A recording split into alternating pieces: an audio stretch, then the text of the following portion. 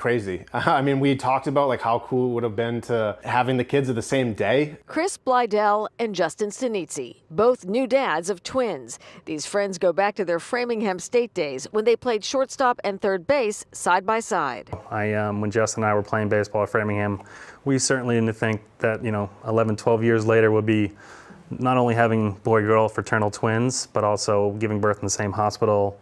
And being able to celebrate, the best day of our lives together. But that's exactly what happened. The former teammates discovered they were both expecting twins via social media posts. Wives Michaela and Allison also embraced this shared journey toward parenthood. And it's just nice to have someone to bounce ideas and symptoms off of, make sure everything's normal. We shared the same doctor who said she was pretty sure we would both go a little bit earlier, so to have made it all the way to 38 weeks and deliver on the same day, the 21st, was incredibly crazy, yeah. These two sets of twins wound up on such a parallel path. They were born back to back with the same delivery team here at Mount Auburn Hospital. They actually ended up having to wait for us to finish delivering before all the doctors could come into their rooms. I sent him a text message being like, come on, you're holding this up.